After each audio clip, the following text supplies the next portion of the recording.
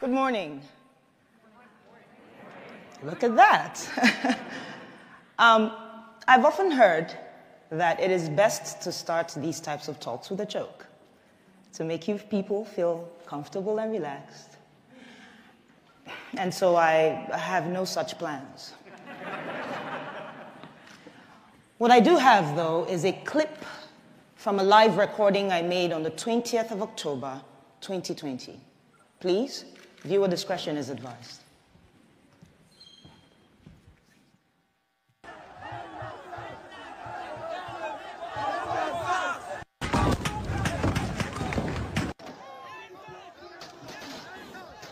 They're shooting us! They shot 2 people! Oh my goodness! See somebody else. Everybody look at this.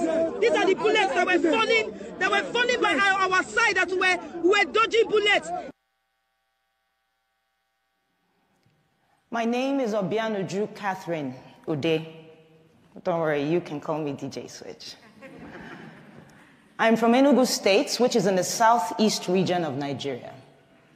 For years, young Nigerians like myself with interesting hairstyles, ripped jeans, iPhones, nice cars, have been harassed, extorted, illegally detained, tortured, raped, and killed by the Nigerian police, specifically a unit of the Nigerian police called SARS. SARS stands for Special Anti-Robbery Squad, and trust me, they truly are a special bunch. A special breed of armed robbers in uniform.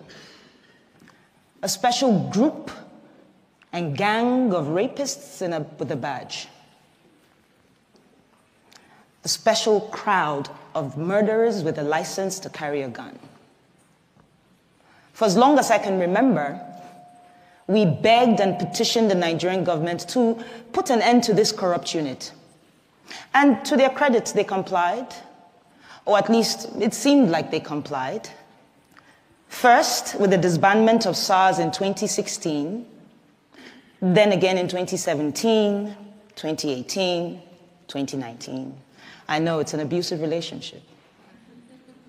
2020, and I know we all won't be forgetting 2020 in a hurry.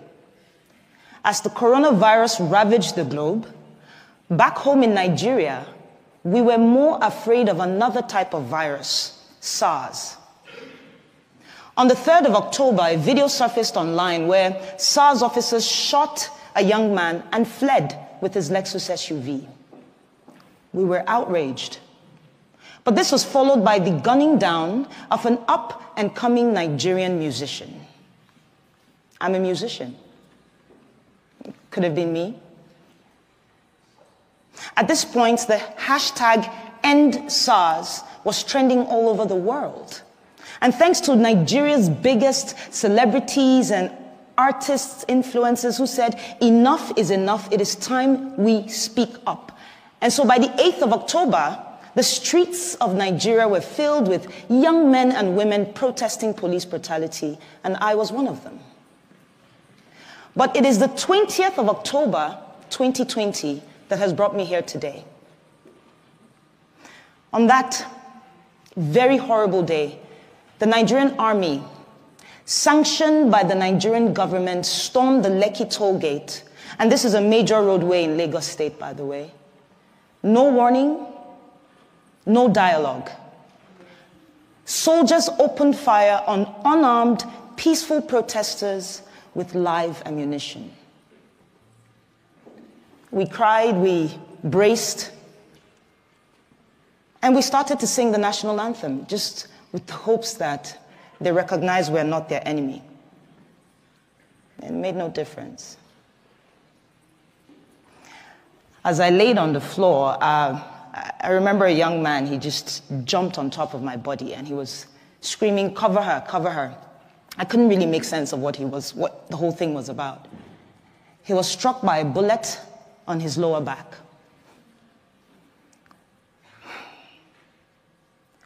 I genuinely believe he saved my life, and I don't even know who he is. I don't even know why I didn't run, to be honest. At that time, I thought it was the end. And so my instinct at the moment was show everybody what's going on. You know, you're going to die here today. And so I pulled out my phone, went to Instagram, started live broadcasting this madness. Viewers on the live helped us call ambulances, but the soldiers refused the ambulance's entry. And so some of us had to turn into instant surgeons in an attempt to remove the bullet from the leg of a protester. Eventually, the shooting stopped, and we observed that some of the soldiers were picking up their shells, I believe in an attempt to hide evidence of this crime. And so we scampered around to pick the shells that we could find in an attempt to have evidence of this crime. And this was while other soldiers were dumping bodies onto their trucks. They left, and we felt a sense of victory, you know. Some can't really explain it. We were happy and angry, relieved but in pain. But unfortunately, after being on Instagram Live for so long, my phone battery died. Because not too long after, another phase of attack was upon us. But this time it was the Nigerian police. And they came in guns blazing as well. And so we ran. We took the injured to a nearby hospital and the others to a church. The church apparently had been on the live and they had offered us refuge. By the next morning, soldiers raided the hospital looking for me. And I owe a great deal of gratitude and thanks to a friend and colleague who had called me earlier and said, put off the location on your phone and leave that hospital as soon as possible. And so it was barely 15 minutes after I left. But it didn't end there. My boss and his wife got threatening phone calls. I couldn't go home to where I lived because we got reports of strange men lurking around my apartment complex. I haven't gone home, actually, since the 20th of October, 2020. Speaking of home, I'm from a large family of 8, 5 boys, 3 girls, with very opposing characters, I tell you. I'm the last, with a sprinkle of last child crazy. But I remember my parents, you know, they worked really hard to provide us with basic things: food, education, healthcare, security, allowances. All while teaching us to love and respect each other's differences. On the other hand, Nigeria is home to over 200 million brothers and sisters with different cultures and tribes and faiths and beliefs. Things and differences that the government has used for the longest time to pit us against each other. But the End Sarz movement swept that away, even if it was just for a time being. I witnessed protesters collaborating and helping each other. Protesters giving food and water to the same police who's been killing us off every day. Others provided security. Another group provided funds that were donated to them, I mean in the hundreds of thousands of dollars, for legal and medical attention to protesters who needed it.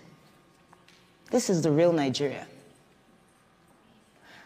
But the Nigerian government, much like an irresponsible parent, failed to see the opportunity as a learning curve, to listen to the cries of its quote-unquote children. Instead, they chose to deny these events and also moved swiftly to silence us. Starting with the Nigerian Minister of Information, Lai Muhammed. And yes, you heard me right. The Nigerian Minister of Information, our very own spin doctor. Yeah, his first name is Lai. It's inevitable, right? The pun is begging me.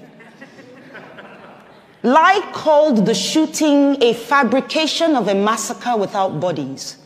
He said I was a purveyor of fake news with the intent of tarnishing the nation's image, that I am a terrorist, amongst other things. The Nigerian army called the shooting fake and that I had made the whole thing up with a green screen. Yes, I have plans of heading to Hollywood after this speech.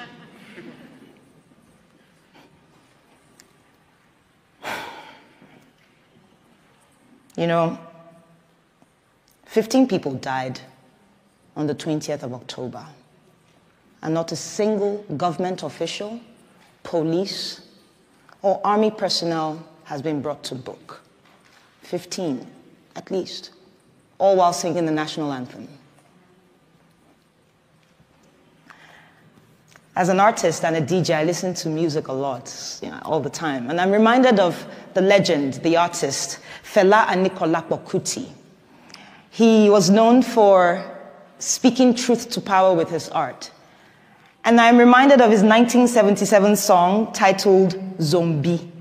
Here, Fela likens the Nigerian military to mindless zombies following idiotic orders. It was relevant then, it is relevant today, and it most likely will be relevant tomorrow, in the future. The same future that they say is in the hands of the leaders of tomorrow. But what we have tomorrow are recycled leaders of today who have failed to provide an enabling environment for young leaders to thrive and contribute. No, but they chose instead to kill us all off, one by one. This might sound outrageous to you, and you might wonder why. And I'll tell you. Our leaders are afraid. It's as simple as that. They're afraid of a thinking, an innovative, a collaborative, and a working Nigeria. They're afraid of every young Nigerian who, against all odds, have made it for themselves. They are afraid of a me, the coconut head generation, as we like to call ourselves. We're hard-headed, we're not easily deceived by propaganda, and we stand up to our oppressors. And while we may not do this all the time because wahala no dey finish, as we like to say back home, I think there's a Nigerian in the crowd. Well, what it means, though, is that the problems never end. And while I understand that we have to take a break to put food on the table, to at least secure our mental health, know this. Corruption, tyranny, abuse of power do not go on a break. And so today I'm choosing to use my voice and my talent to push for the things that we ought to have. And I want to ask you all, these fine people, to please join me and support my vision for promoting democracy, human rights values, and equality through arts. Thank you so much for your time.